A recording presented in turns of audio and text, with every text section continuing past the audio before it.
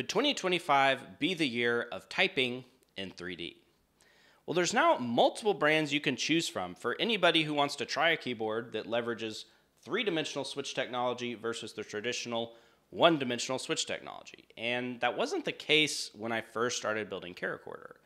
So I wanted to just take a moment at the beginning of this year to look at this trend as a whole and try to, as objectively as possible, without trying to sell you anything, just look at why are people moving from 1D to 3D, and why are there so many people that are so enthusiastic about typing in 3D.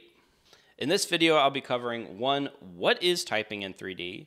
And then I'll be covering three key advantages of typing in 3D: faster reaction time, less repetitive strain, as well as reduced cognitive load. There's a lot of other things that I believe are advantageous about 3D versus 1D typing, but I wanted to pick the three that I felt could be the most clearly explained and most objectively proven as well. So I hope that everybody watching by the end of this video, my goal is that we can, even if you still prefer or believe that 1D is better than 3D, I want to make sure that everybody can walk away from the video agreeing that, one, 3D gives you faster reaction time, it gives you less repetitive strain, as well as a reduced cognitive load.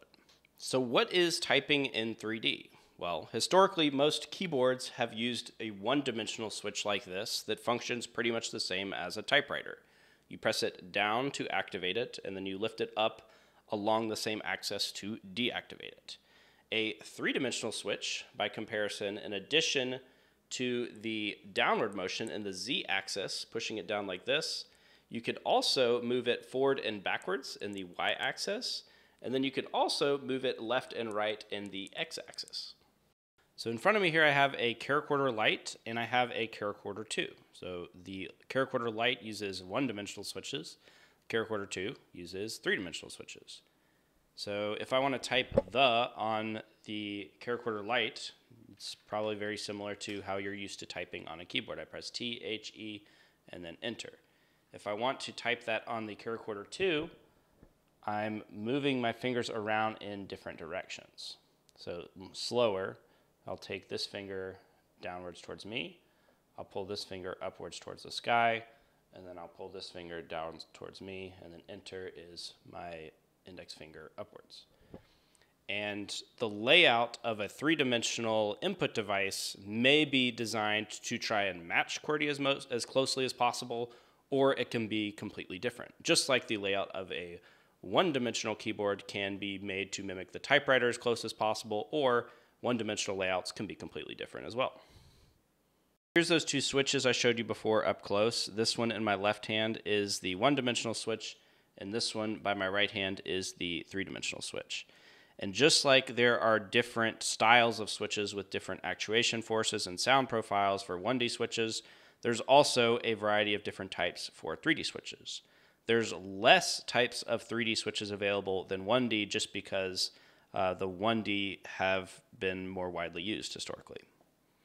And that leads us to our first advantage, faster reaction time. And basically what this comes down to is very simple, is reduced finger travel.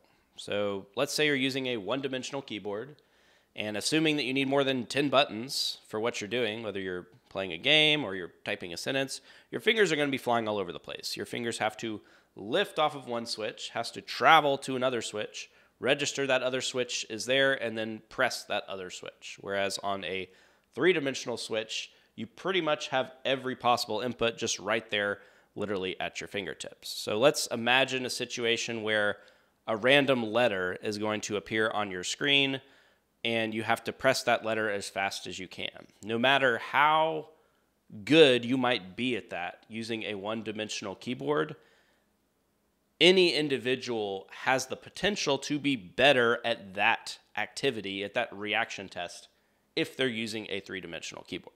All right, so I actually found a website that has that exact test I just described. It's called reactokey.com, and we're going to take the test with a QWERTY keyboard and with a 3D keyboard. And I've never taken this test before, so I'll probably not be great at it. It says test your typing speed. I would definitely not say that this is a test of typing speed. It's more a test of reaction speed.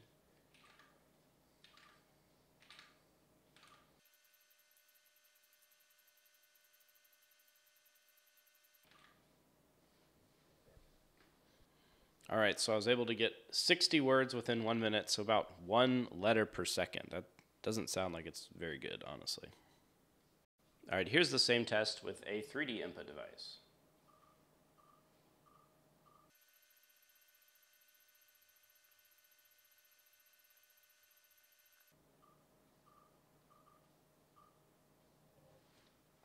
All right, so 88 letters. I assume word count means letters.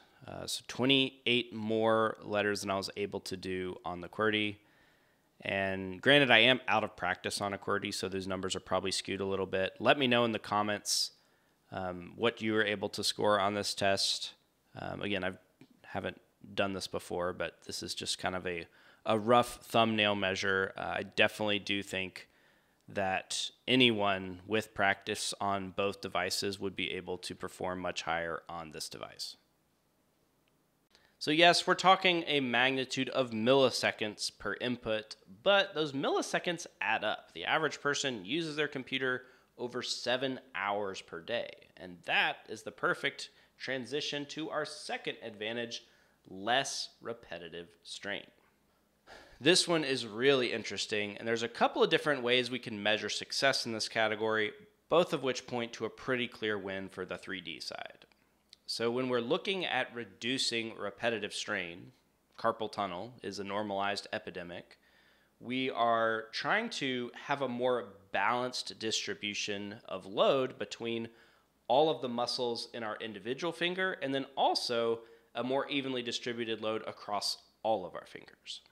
It's sort of similar to why most people don't go to the gym and work out the same muscle every single day, but would rather focus on building a balanced physique.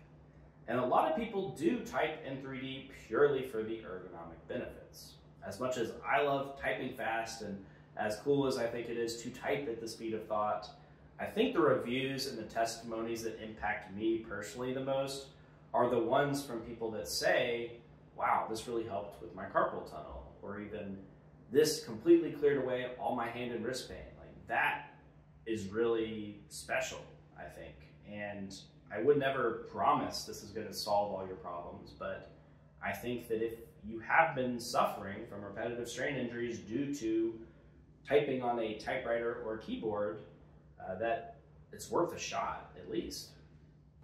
And then outside of more evenly distributing that muscular load in each individual finger, it also more evenly distributes the muscular load across your fingers, or across your digits rather. One of the most glaring design flaws of the QWERTY keyboard and the typewriter is that typically both of your thumbs are only for one button. A full-size keyboard has over 100 buttons, and yet your most powerful, your strongest, your highest dexterity and most capable fingers, both of them are limited to one button. It makes absolutely zero sense. But on a three-dimensional input device, typically, and it's different for all of them, but typically the thumbs are a lot more well utilized. So on a CC2, for instance, you're hitting 1/3 of all of the inputs are from your thumb.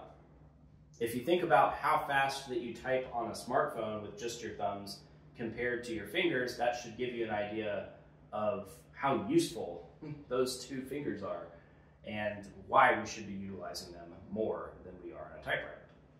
And that leads us to our third and final advantage, reduced cognitive load. And I'll probably get a little bit of pushback in the comments on this one, but that's okay, I stand by it. And a lot of people, if you know me, you might think I'm about to jump into transition over to chording and fluid chorded character entry and ultra high-speed text entry and compound chording and all that stuff that is fascinating and wonderful about CCOS, but I'm not going to do that. I don't want this video to become an advertisement for Caracorder. I want to really isolate just the 1D versus the 3D, and I want people from other companies that are making 3D input devices to be able to kind of use this as a reference, or even to share this to advocate for their devices as well, because I feel like a rising tide in 3D text entry will raise all ships. And I really, really, really, really want to see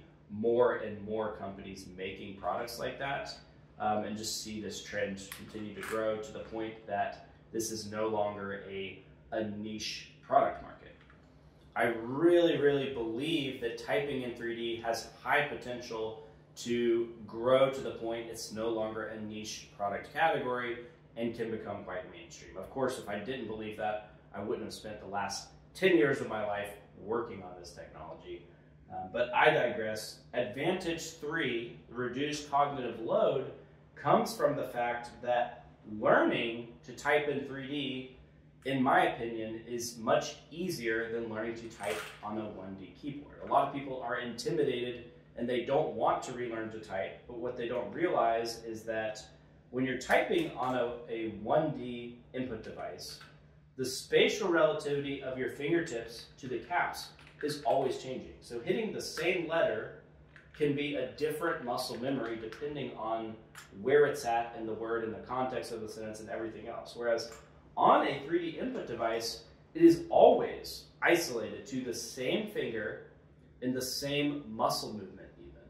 So whenever I hit the letter H, it's always this finger, it's always twitching up. I'm not a neuroscientist, but there's definitely something about having the exact same key always tied to not only the same finger, but also the same exact muscle as an immutable constant that just makes it so much easier to remember. That's all for this week's video. Thank you guys so much for watching. And again, if anybody out there is interested in 3D text entry, they just want to try a device, they're not sure, or if you want to design and build your own, I would love to help you. Please reach out. Any companies out there that maybe manufacture other keyboards that are interested in getting into the space, please reach out. No expectations, no strings attached. I would love to help you. Thanks so much for watching. This is week 53 of Caracorder Updates every week till the whole world can type at the speed of thought.